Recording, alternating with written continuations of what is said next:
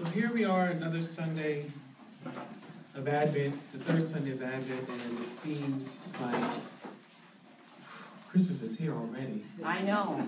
The whole year has gone by, it seems like in just a split second. It seems like we were just saying to each other, Happy New Year, and now we're ready to say it all over again.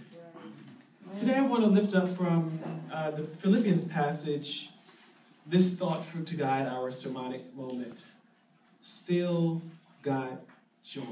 All right now. I know it's grammatically incorrect because you want to hear still have joy.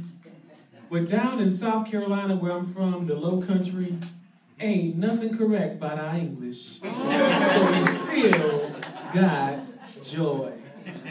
It's an exclamation that we've heard time and time again. Rejoice in the Lord always. Again, I will say rejoice. But why? Today's epistle passage is an intriguing composition of 7 sentences ranging from 2 to 20 Greek words long. The sentences have no connecting words except but, or alla in Greek, and kai, which is and in Greek. As I said, very intriguing series of exhortations. The twofold expression of rejoice echoes from the apostle in chapter 3, verse 1, where he says the same thing. Finally, brothers and sisters, rejoice in the Lord always. Seems to be rejoicing is the keynote of this particular letter, the statement that calls for ongoing activity. It is the rejoicing that offers us that something must happen. Maybe Paul had a glimpse that our rejoicing was going to have to continue because there would be future, present, past trials that we must rejoice even in the midst of. The idea then is to keep on rejoicing the Lord at all times, regardless of what may come upon you. At this point, it's important to remember that Paul is in prison for one of the many times he's been in prison for preaching and spreading the gospel. And how strange of Paul once again to say rejoice from a prison cell. As I read the whole passage of scripture, rather the whole book of Philippians, I found out that Paul was so intrigued with being in prison, but he was excited even then to have joy while in prison. Because at that moment in his ministry, he realized that the gospel was still being preached, even in jail. He said some are preaching with sincere hearts and some are preaching with contrite hearts. But the only important thing is that they're preaching the gospel. And the gospel is that Christ came, Christ was born, Christ lived, Christ died, but Christ rose with resurrection power. It doesn't matter whether you're a pure heart saying it or a heart that's contrite saying it. Just say it. Okay. Rejoice in the Lord always. It's interesting that Paul is even excited that those who are naysayers around him are still preaching the gospel. I don't even think they realize. Have you ever been around someone who's so negative that after a while your positivity rubs off on them and they start speaking positive and they don't realize they're speaking positively? But everyone else in the room has noticed a shift in their language, a shift in their demeanor or body language. It's the same kind of thing that even when adversity faces us, when adversity is around us, even adversity at some point we'll have to say, rejoice. Because trouble don't last always. That's a song that Timothy Wright made popular back in the 80s. And then further, the Apostle Paul teaches us to demonstrate, and he even demonstrates to the congregations that he started, that you can rejoice in adversity. Paul would most likely see himself as sorrowful, yet always rejoicing. Even in prison, where most of us would think there'd be a lot of depression and depravity, Paul still finds a reason to rejoice. Even in prison, Paul is able to preach the gospel. What have you done in your moments of prison-like experiences? Have you wallowed in the seemingly depressing state that it might be? Or have you found a reason to have joy? Maybe that reason is simply that you breathe in and breathe out. That's reason enough to have joy, don't you think? Maybe it's that you have food, clothing, and shelter. That's reason enough to have joy. Maybe it's that you're in your right mind, or maybe it's that all of your needs are met. You're not lacking in any area of your life. That's a reason enough to have joy. Joy. Joy. God's great joy. Joy. Joy. Down in my soul. Sweet, beautiful, soul-saving joy. Joy. in my soul. I've got joy like a river. I've got joy like a river. I've got joy like a river in my soul. I've got joy like a river. I've got joy like a river. I've got joy like a river in my soul. Things like people protesting in mosques all over the country, and people blaming Muslims for the shooting, all Muslims for the shootings in San Bernardino. Things like the uprisings of confusion on college campuses, and things like HIV and AIDS on a rampant high in our communities. Things that would call us to not have joy, create a joy experience for me, because I know that God is working behind the scenes. Yes. Yes, because our joy is not founded in the happenings of our life, but rather the one who orchestrates life, the one who is working behind the scenes to repair systemic sin. Yes, we can rejoice whatever betide, because God will take care of us. The key to understanding Paul's exhortation to rejoice is that it is in the Lord. This signifies that the Lord is either the object of our rejoicing or its grounding. I would suggest that the Lord is both the grounding of our rejoicing and the object of our rejoicing. This continuous rejoicing in the Lord is a very important concept for Paul. Paul says this to every community he writes to. In some way, shape, or form, he tells them to rejoice. Be it whether you're going through, whether you're doing well, in season and out of season, rejoice. It's a part of his greeting or his closing to every letter that he's written in the New Testament. Paul did a whole lot of rejoicing. So why are you complaining? Paul did a whole lot of rejoicing. So why are you saddened? Paul did a whole lot of rejoicing. So why are you beside yourself? Guess I don't get an answer there. It's still a fruit of the Spirit, joy. It becomes evident during the times of trial and suffering. In the short sentence of this particular epistle, Paul offers us the word gentleness, which seems almost, it's really tricky to translate the word gentleness in Greek, because it's what we think it says. It's a true transliteration, a mental interpretation of what the original languages say. But the language includes it as what is fitting. Rejoice and be glad exceedingly, because that's fitting. Magnanimity and reasonable. It is also can be understood as a way of describing the clemency of a ruler. Undoubtedly, the Philippians live in a context in which they are purported as a benevolent nation under Roman Empire.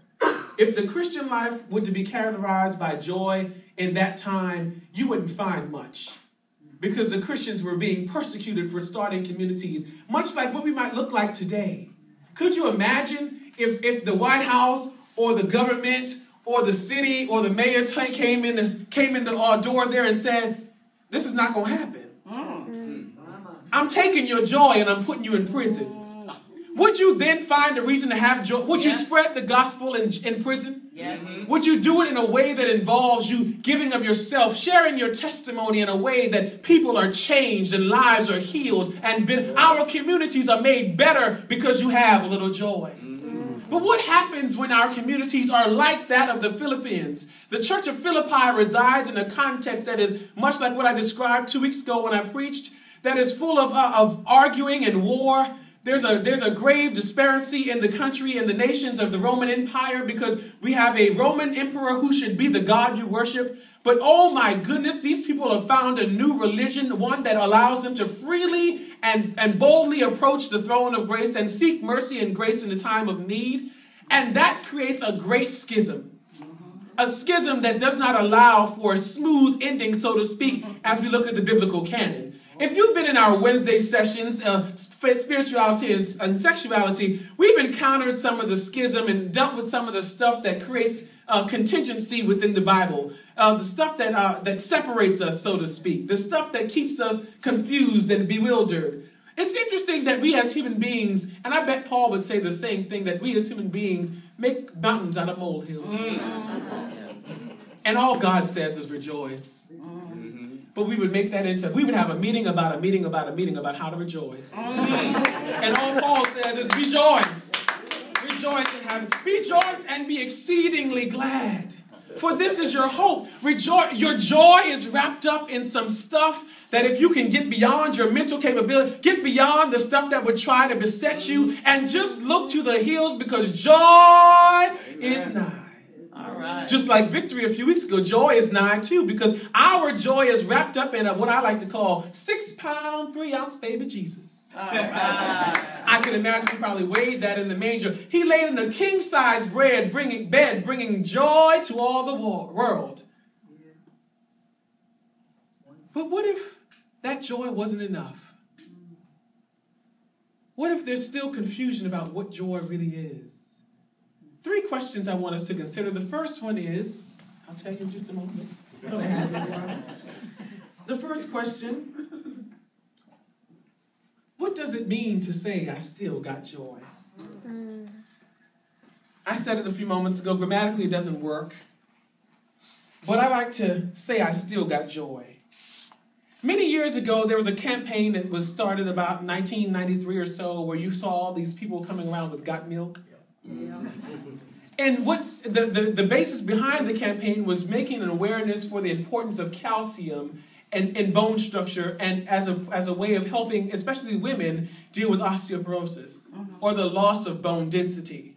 And so the Got Milk slogan began to be adapted by different people and different organizations. So you found people saying things like, got hope. Then the church tagged on and said, got Jesus. Got this or got that. We began to see the tag everywhere.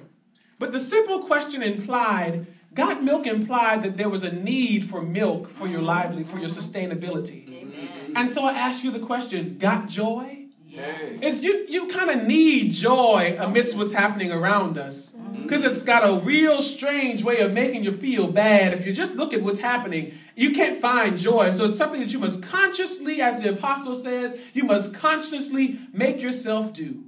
Or be, or am. You got to have joy that the world didn't give, and the world can't take it away. Amen. But the second question is, what influences your joy? Is your joy only contingent upon everything going your way? Right. And if things don't go your way, you stomp out of the meeting, or you run out of the building, or you let all loose because it didn't go your way? If so, I hate to be the bearer of bad news. Your joy won't last all long. That's right. Otherwise, is your joy contingent upon how you feel today or how you don't feel today? Does your body ache today or does your body not ache today? Is your joy contingent upon, do I have a job or no job? Is your joy contingent upon, is there a filet mignon on the table or do I have a meal made for me? Is your joy contingent upon the things that you think you need and deserve in life? Or is your joy based upon, I have every need met? Everything that I can imagine, God has blessed me with. Yes. Because I have an abundance of love, I have an abundance of hope, I have an abundance of peace, but most importantly, I have an abundance of joy. What influences your joy? But then lastly, I recall as I read through the selected pericope for today, that God is working behind the scenes. Yeah. It's in verse 7. It says, and the peace of God, which surpasses all understanding, will guard your hearts and your minds in Christ Jesus. The fact that there is peace means that it is a direct result of joy. Look at the passage of Scripture. The entire book talks about joy. And when you've got joy, you will have peace. Peace that flows, peace that surpasses. When we rejoice in all things, we find that peace is present. When you say, I still got joy, you can smile in the face of sadness. When you say, I still got joy, you can rest assured that God is for you. And that's more than the whole world against you. When you still got joy, you can stand in the midst of hard trial and circumcision. When you've got joy, you can stand when you're standing by yourself. When you've got joy, you know that there's no one or nothing that can take the joy that you've got. This joy I have, the world didn't give it to me. Oh, this joy I have, the world didn't give it to me. This joy I have, the world didn't give it to me. world didn't give it, and the world can't take it away. Oh, this joy I have, the world didn't give it to me. This joy I have, the world didn't give it to me. Oh, this joy I have, the world didn't give it to me. Oh, the world didn't give it, and the world can't take it away. I still got